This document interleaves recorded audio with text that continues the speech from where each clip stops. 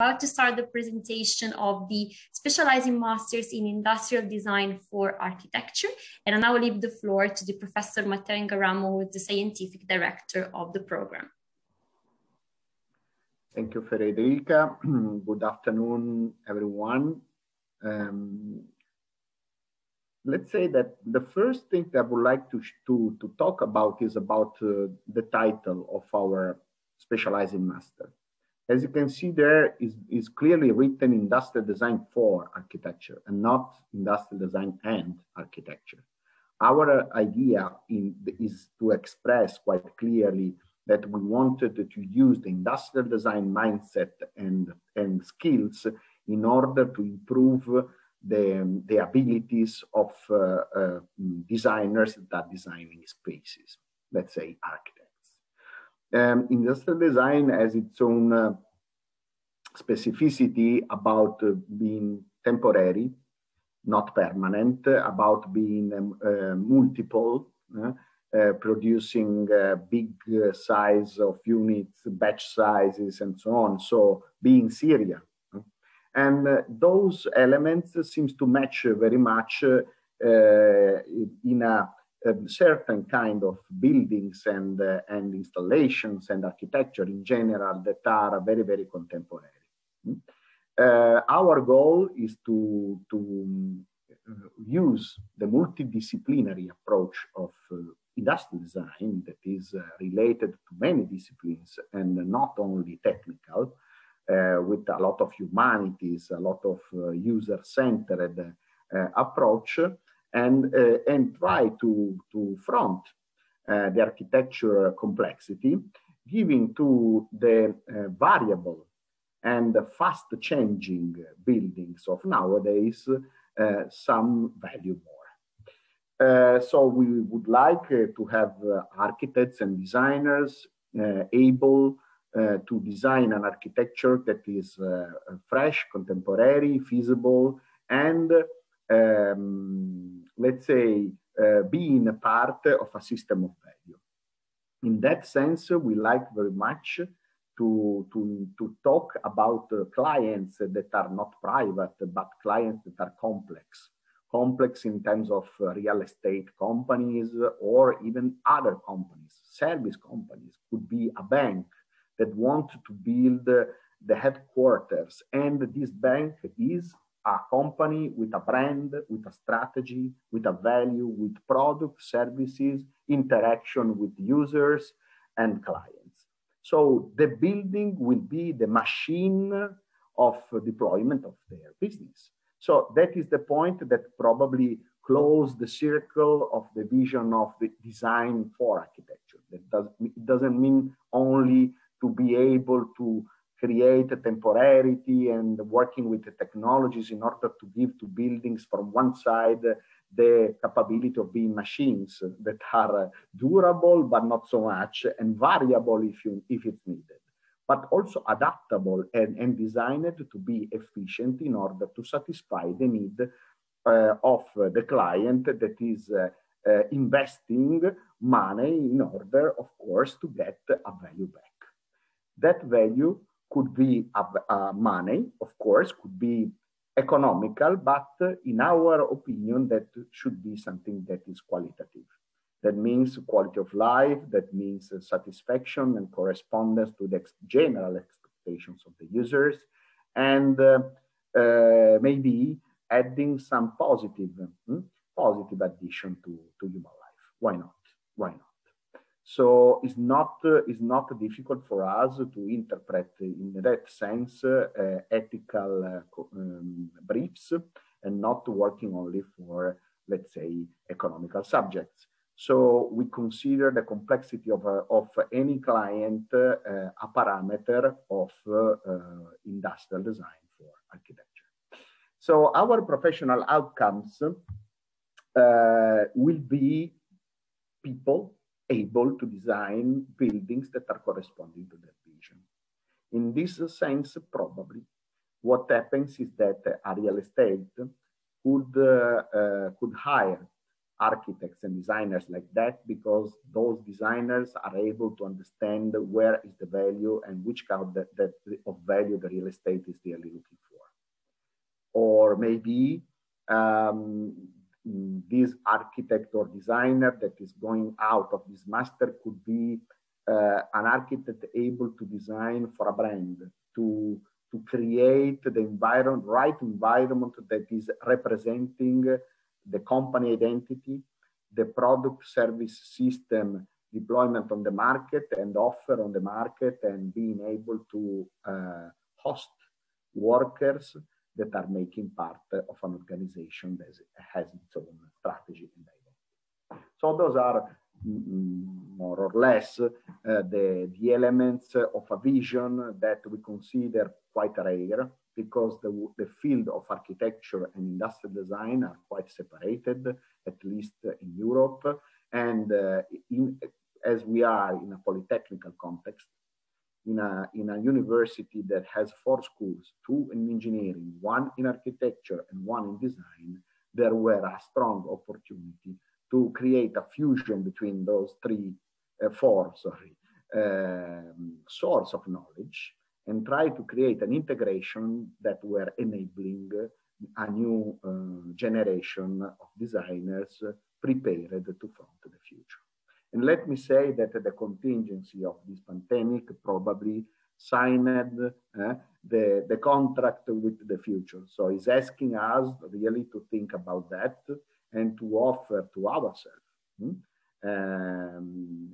a vision that really push us to think something that is positive, coherent, and sustainable in a world that is exhausted. And probably that is what we are looking for.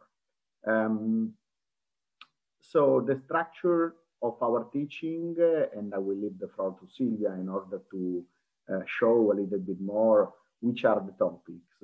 As you can see, is based on the fact that we want to challenge our students, creating a mindset that will let them to use probably in a different way the tools that they already have in some way. So you will be admitted because you are already structured professionals with maybe a little bit of experience, and maybe with a very good diploma or maybe a Master of Science. So why to teach you the basics? Okay? But we want to challenge your basics and merge that basics with another mindset that is coming from a different culture, that is the serial and technological world of industrial design, and the user-centered approach of industrial designer, in order to recombine those elements of knowledge and come out of the master with new abilities that we really hope that will be very useful for you to be outstanding in a very competitive environment of architecture.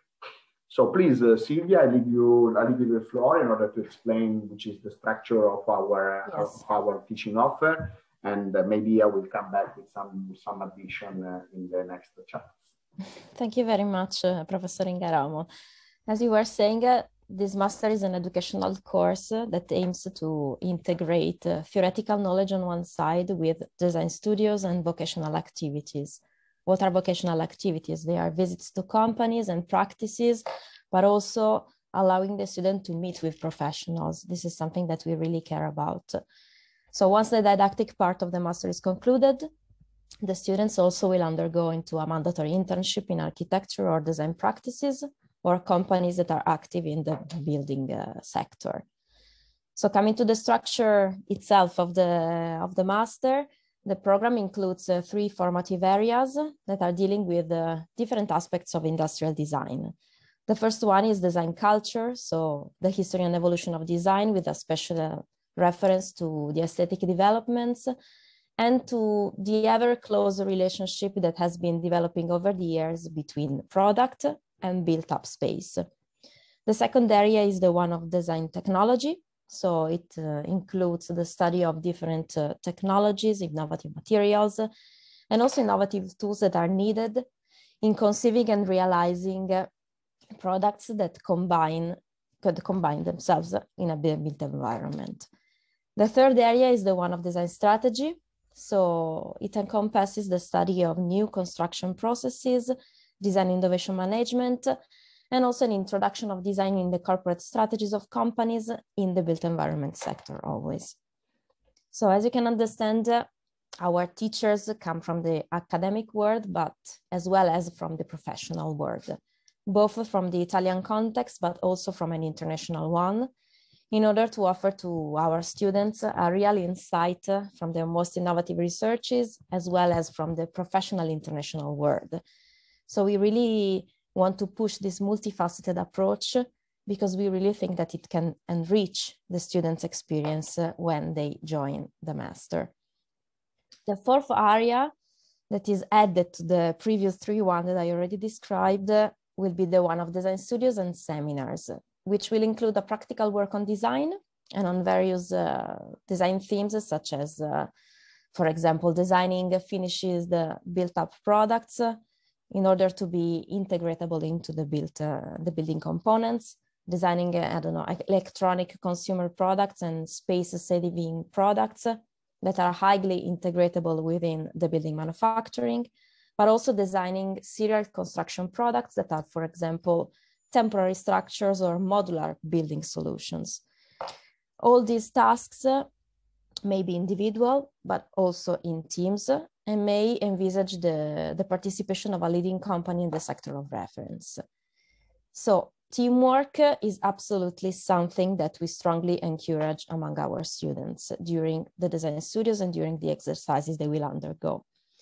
It represents, of course, on one side, a sort of stressful and delicate moment, but it absolutely resembles the actual dynamic of working in the built environment sector. So it represents a sort of challenge on one side, but it also represents an occasion for mutual learning among the students, a sort of, let's say, gym in which it is possible to test and develop personal skills, but also to learn new methods from the other teammates, and also an occasion for cultural exchange and expertise exchange among the students and between students and the teachers and professionals.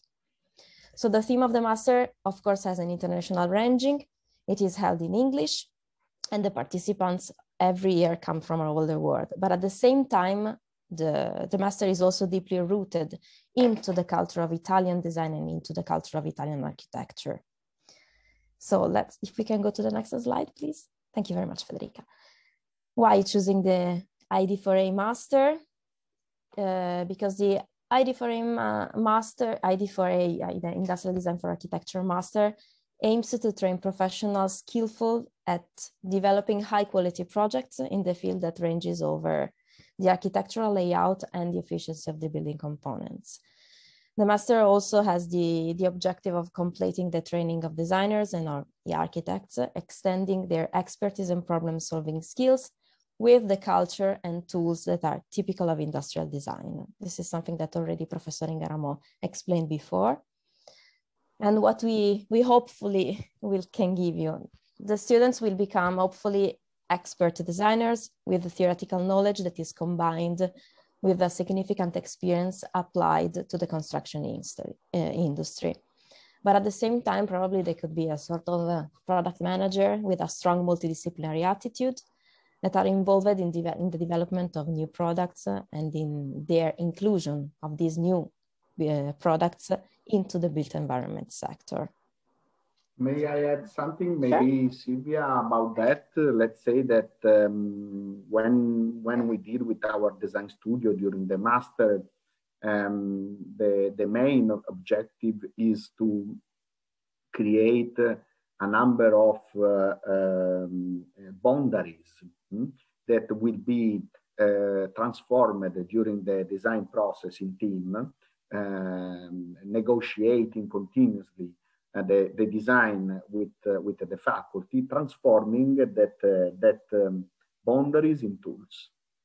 Why? Because the boundaries are limiting, but also creating the perimeter, let's say the environment of the decisions for a designer. And one of the outstanding abilities of designers is to decide, to take a choice. But if that choice is only dependent by your culture and your personality, the risk is that you express yourself like an artist and not like a professional that is asked to follow the needs of a client. And the client is part of the design process. Why? Because they are going to use it and they could be satisfied by that aesthetical approach, maybe, but using that kind of value machine that a building is, maybe, they will not match with our design proposal. So why to make a client unsatisfied in terms of functionality and getting a lot of compliments in terms of aesthetics, making that choice, and why not to get both? Okay. So our point is that getting both, we also get much more complexity. It's more difficult, and we don't have the total freedom of the artist, and that's real, and that is a constraint, of course. But that let's say is like a gym, Silvia was saying, you know, in which you train your mind in order to drive, you know, your creativity into a forest of boundaries, you know, and you have to come out. You have to come out with the best design that will be loved, appreciated, will be able to fascinate the client and the users, of course, but also functioning in a perfect way. And let's say that the economical framework here is giving a lot of opportunity to be useful and not out of the creative process, because economics are the boundaries of the feasibility. But you have also other problems, local issues, material choice, time for construction, time for the market, in order to get on the market when that manufacture will be sold. So those elements, as you can see, are much more related to products of design than to buildings. But buildings are products. And that is our point. And that's it is our challenge. And that's why sometimes we select not really buildings, but special buildings that are representing very iconically, let's say, these elements. Why? Because they are embedded in a process of value proposition. They are making part of a business model. They are strongly connected to brand and products and services delivered, or maybe because they are very, very related to a contingent issue. So let's talk about Olympic villages, about bases and headquarters of an America's Cup team, talking about temporary houses in the Bolsena Lake in Italy for a festival that doesn't have enough hospitality. So elements that are asking to be effective, to solve a problem, and to give a strong function to definite issues. So in that sense, we will train you probably to get in touch with the identification methodology that is needed in order to set up the right frame to go for a design that is conscious and proven. That, in our opinion, is being very professional in delivering an architecture that is made for your client, but made for the functions that the building has to satisfy. So in that sense, that consciousness is an ability. And being aware about the consequence of our proposal of architecture will be the second secret, let's say, of the positive addition of this master. Because the buildings are machines, of course, because the buildings are impacting strongly in our life if we use that buildings to live in, to work in, and whatever, but also are making part of a cultural approach. And as the products that are produced by industry are impacting in our philosophy of life and in our lifestyle, buildings are too. So why those buildings has only to be artistic representing the physical aspect, okay, of a normal traditional structure of living. Now, probably they could be part of a process of change, as we were saying, a piece of a part of our future. Absolutely. As you can carry on if you want, Silvia. Thank you so much. Thanks, Matteo. And maybe we can go to the calendar, let's say, to the brief calendar of the master. This is thanks. This is a list of the overall modules that the master will include in the summary calendar of the whole duration of the master. So the next edition, as you can see, will start in November 2021, and the classes will close on July 2022. And after that, as I said before, all the students will experience a 480 hours internship, and the whole master will be concluded in January 2023 with a final exam with the whole master board. The teaching modalities, as you can understand, after the pandemic, we introduced the possibility to have blended classes, and we still will offer for the next edition the possibility to have blended classes. And the blended mode, of course, on one side allows the students to have the possibility to follow online the lessons and to have students that fruitfully collaborate with the students that will be in presence. So a sort of collaboration between in presence and online students. We said that we will include also on-site visits, and a part of them can be provided also in an online mode. But of course, we have to be sincere, and some of the visits that we are planning a little bit could not be provided digitally. So we will provide to the students compensatory activities that are as interesting as the visits, of course. It doesn't have to look like something that is just a reparation for something that cannot happen, but really we organized this year other very involving activities involving the companies that are partner of the master for the students. Maybe Matteo wants to add something. Yes, maybe we could say that we challenged ourselves during the pandemic in order to test if we were able to provide, let's say, the same qualitative experience of teaching and learning on remote. We were scared about that because our methodology in Milan is based on a iterative process of intellectual negotiation that is quite dense, and in person it's effective. So we tried, we got some processes of interaction with our students that are functioning very well, and we were surprised about the fact that sometimes the deepness of the development of some ideas, it's even more detailed and qualitative if it's managed in a blended situation, or even more in a full remote experience. Of course, the two approaches to the teaching are different, of course, and the visits are a part of an experience that is also environmental. The design and architecture environment of Italy is making part of the experience, and understand that mood, okay, intellectual mood is important. Of course it is. But finally, what is delivered in this master is a diploma that enable with abilities. And so the experiential part could be more, let's say, based on your abilities and less maybe on the let's say the wideness of your cultural culture. But and this could be the difference. But let me say that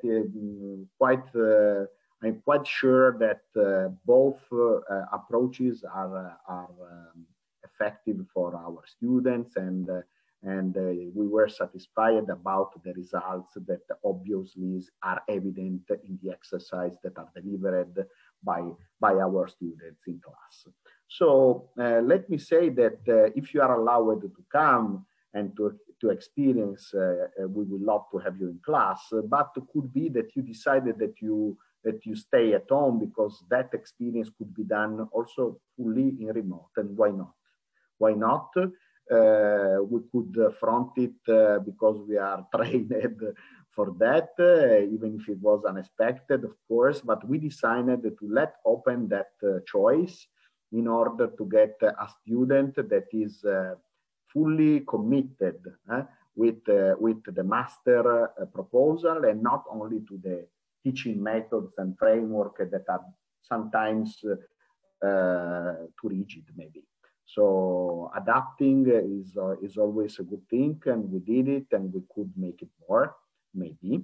So and evolving with our contents in order to be more corresponding to the full remote participant. Okay. So you are welcome to express your hypothesis. The only thing that is not admitted, is not allowed to our students, is to change it during the master that position. So I was here, but I want to go home. That cannot be done, or reverse, of course.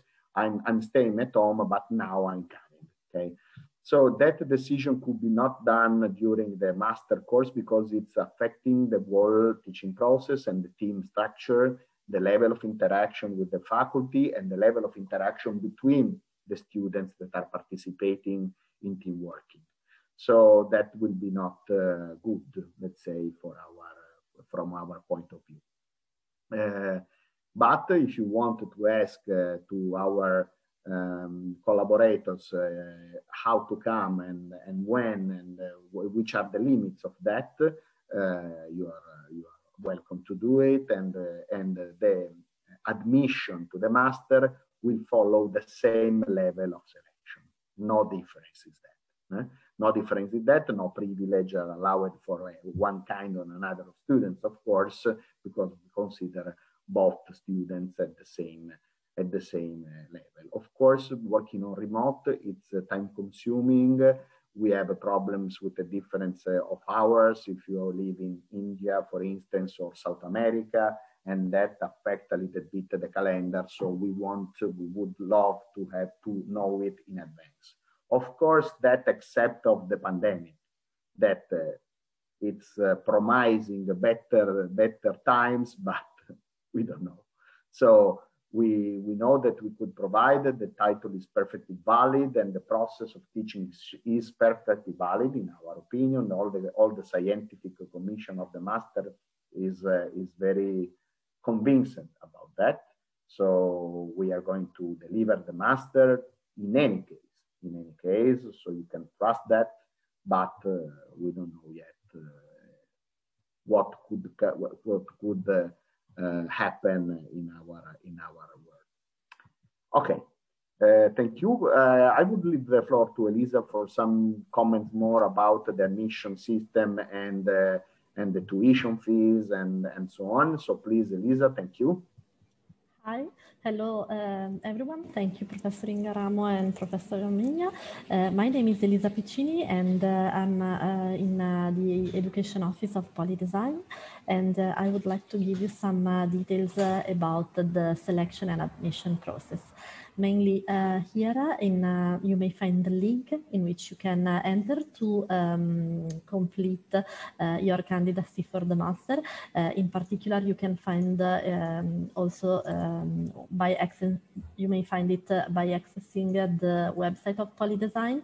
On the specific page of the master, you will find a button named Apply, and so mainly there you can click. You will be carried to a form in which you will be required to write some details, bio details, name and contacts, and you will be required to upload your selection documents, in particular a CV, a motivation letter in which you explain why you would like to submit your application and why you would like to take the master and to attend the master, a portfolio of projects that can be referred to university projects or work projects in case you are already working in the field, and then you will be required to upload the scanning of your degree and of your university transcript, and a scanning of your ID card or passport.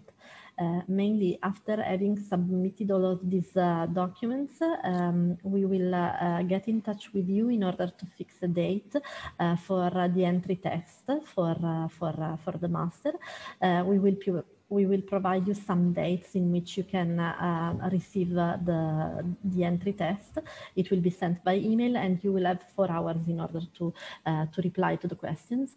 And after this step, you will have an interview, a Skype interview, with one of the members of the master board.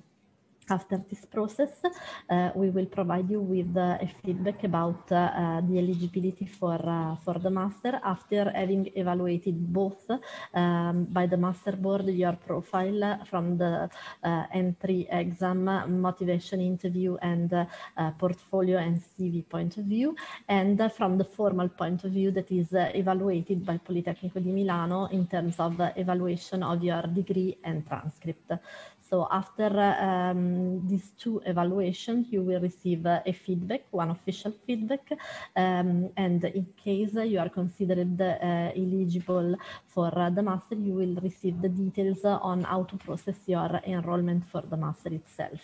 The master has a limited number of available places, that is 20. So mainly here you may find the deadlines before which you need to apply, but we generally suggest to apply as soon as possible because of the limited number of places available, first of all, and also because, of course, if you are coming from abroad, you might need some time, let's say, to fix your moving to Italy, your setting to Italy in terms of visa, accommodation, and so on. So that's why we generally suggest to submit the application as soon as you are sure that this one is the right master for you. Mainly, last detail, the cost of the master is 12,000 euro. In particular, 500 euro are the enrollment and matriculation fee to Politecnico di Milano, whereas 11,500 is the attendance fee for the master. In case you will be admitted, you won't have to submit the whole amount at once, but you will be required for a down payment covering only a part of this amount. And so mainly these are more or less the process of selection that you will have to submit, and in case of admission to enroll in the master itself. Thank you so much. Thank you, Elisa, and thanks to the Professor Gramenni and Ingaramo. We are now actually ready to answer all of the questions that you might have. So please write them into the Q&A section, and we're just gonna have a look at them right now. So I would like to answer to 2 questions. Absolutely, One yeah. is about how is the internship period going? Does POLI.design determine the internships? Of course, we do. We consider the internship the completion of a learning process. So we are going to select and propose to you the internships because we believe that this choice will complete your abilities and refine your preparation. So that will be a proposal that will be made by the POLI.design organization with the permission of the scientific board of the master. So of course they will be determined. The period, as you heard, is about more than 300 hours, and you have to follow all of them and to sign and register your hours. There will be a signature of the internal tutor, a signature of the company tutor or studio tutor, and yourself. So it's a quite official process that is due and is asked, is mandatory to get the master diploma. So I hope that that was a complete answer. What skills do you develop with this program that you want to develop with a degree in architecture? Not easy to say. In our opinion, what happens is that architecture is not a discipline that is delivered with a sense of reproduction and with a sense of process that is based on times and on resources. Is based on the selection of the right elements of construction and organization of the spaces, and with a strong commitment in aesthetical and intellectual approach to the physical part of the building, that is the one that we see from outside, the skin of the building. But industrial design has an approach that comes from the core of the value, and is much more related to the fact that if you have something that works with a mechanical functional system, you can add the final identity to that, but cannot be reversed. Is a matter of dimension, is a matter of functions, but also a matter of time, costs, resources, and so on that are impacting a lot in the decisions and in the choices. So that's probably what doesn't happen during the architecture teaching approaches. Could be that somewhere is like that, and there are injections of design thinking inside, but in our experience, it's not that common. It's quite rare. Let me also say that I am an architect, and I was teaching architecture, and I am teaching design, and actually I'm teaching in a quite a technical Master of Science that is called Design and Engineering. So that overview is quite clear to me, and I was and I am a professional in architecture, and dealing with architecture like that helps a lot. And I needed to absorb that knowledge by my own, because it was not delivered to me at the university. At least in Italy, it was like that. And delivering lectures all over the world, it didn't happen to me to find a professor in architecture that are clearly transferring that vision to the students. Not because they're bad guys, is another point, because their approach is about talking about architecture like a kind of insulated system of knowledge that, in our opinion, cannot be. Cannot be nowadays. It could be maybe in a classical understanding of that profession, and probably in an historical approach to architecture that was able to, let's say, to control the need of the expansion of cities and the urban issue to be adapted, governed, and so on. Now architecture is a fact of human beings, is a matter of sustainability, not only of the earth, but of the life. And the quality of the life in a city, in a urban context, very dense, probably is even more important than the aesthetical quality of the buildings. And let me say that also the user changed a lot, okay? Stereotypical approach is not anymore valuable, because family do not exist anymore. Weddings do not exist anymore. Structures of family, friendship are not anymore fixed, and people are traveling a lot, changing their life, changing the culture of the world, they love, their religion, everything. I remember that my grandmother was born, lived, and died in the same house. Okay? I actually live in my 7th house, and probably I will have 7 more. So that makes a lot of difference, and cannot be that each one of those houses is designed with an approach that is the same, So, and that happens with my cell phone, and should happen with my house. I would like, as a user, to have the same variation and the same capability of adaptation to my needs, but also to my style needs, okay? I want a house that is fashionable, why not? I want to change with season, okay? I want it to be variable and have what I want, like in my culture it is. We are in a culture of consumption that is will going to be converted in a culture of preservation because of the circular economy, and that is again a fact of industry, of seriality, of strategies, approaches, and protocols of sustainability that could be very helpful in a vision of architecture that probably is not so common in a school of architecture. Sorry for being that long, but it's something that I like very much and very, empathic with that concept. Last question, example of workshops on-site visit. Workshops. I mentioned that we worked for America's Cup.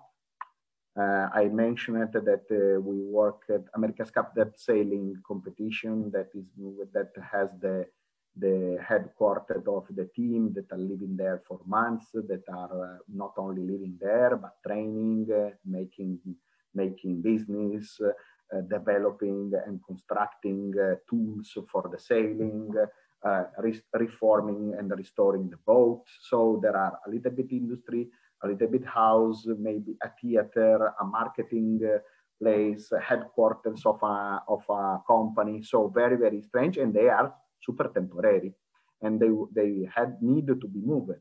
So that was an example. The other example that I made was that one that was committed by old town that is very near to Lago of Bolsena Lake in the center of Italy, that is hosting a festival, a cultural festival that make the population of that very small village 12 times that they can support. They do not have hotels. They do not want to build hotels in order to preserve the landscape of the city. And they do understand that 15 days of super population could not justify a real building, an hotel that will be probably abandoned for the rest of the year, or maybe too big for the number of tourists that are staying there for one night. So they asked us to think about floating houses that were temporary, touristic enough and landscaping, but they were asked to be stocked during the low season. So they were fully movable, and they were, let's say, on the lake, and they were including experience for tourists and so on. So two different approaches, as you can see. One very related to Italianity and so on, that we made a visit there, and the mayor of the town was hosting us, very typical Italian situation, super landscaping, very good. And the America's Cup was the other side of the approach. So very business oriented, with brand, with commitment, very strict, with time to market, and super high functionalities, and people that wanted the right number of square meters in order to do that, and so on. So those are just two examples, but we have a number of other, let's say, maybe last year we were designing the facades, removable facades for Gucci flagship stores all over the world, with a company that is realizing for Gucci those retail elements. So quite interesting to deal with Gucci brand, to deal with the fact that the retail is not a house, and it has a lot of constraints that you have to detect and to absorb in your design activity. Then removable, sustainable, circular economy, and so on. So quite engaging, very hard, honestly, but super satisfying in our opinion. Thank you. I really like to thank our speakers for their time, for answering all of your questions. Just wanted to remind you all that more information about this master could be found on the website and also on the open day. We will be going also to post the link to the registration of those presentations in case you miss some or you want to rewatch some of the details. So I really wanted to thank the Professor Ingaramo, the Professor Gramegna, and Elisa Piccini for staying with us. And we look forward to seeing you soon in the next presentations over this day. Thank you so much. Thank you very much. Thank you. Thank you. Bye. Looking forward to seeing POLI.design. Bye-bye. Bye. Bye. Goodbye.